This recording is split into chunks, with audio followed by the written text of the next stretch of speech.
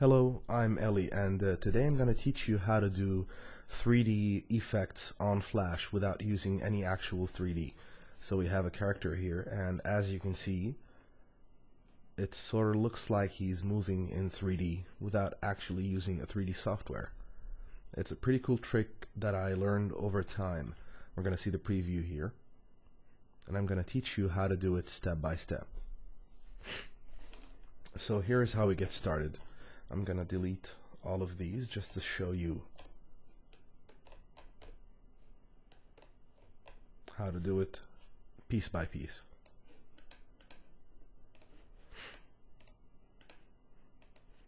We start off by creating the character, and the character has every piece separated, even the pupils,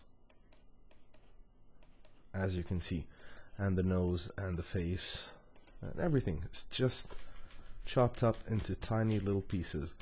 And if you notice, it doesn't have a stroke, which is part of the trick, because once you have a stroke you have limitations to this side of the face and you cannot do this trick.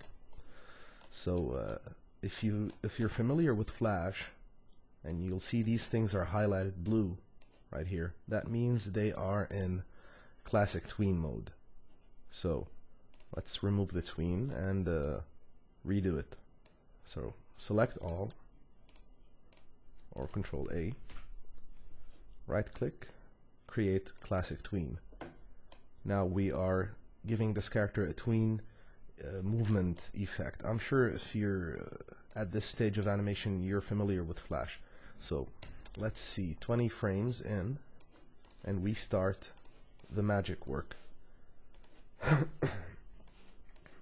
Let's start by tricking him into thinking he shifted a bit, and we close this ear in and bring this ear here, and the eye, let's make it a tad bit smaller. I'm gonna go away from the microphone just a second to use the shift key. Okay, so we make everything on this side just a bit smaller to give it effect. Same goes for the eyebrow. The nose moves here, the lips move here, and this eyeball moves here. On this side is going to be the opposite, so they're going to be a bit bigger. Let's trick them into thinking this piece of hair just moved here, this way. It's just a matter of illusion and the perspective, and it's starting to show.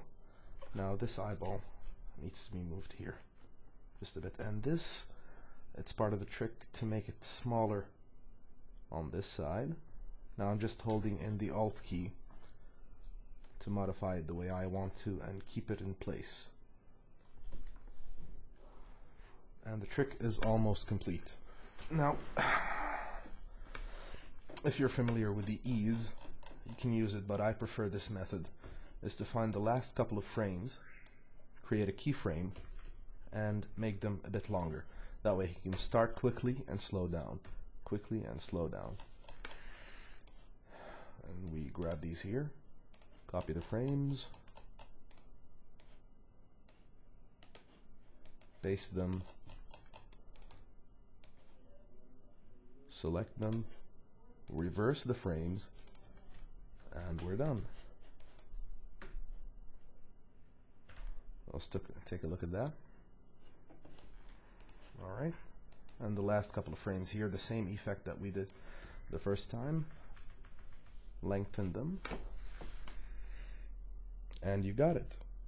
I would like for you to try this out if you enjoyed it, and upload the video and link it on this YouTube video. Thank you for watching. I'm Ellie. Good night.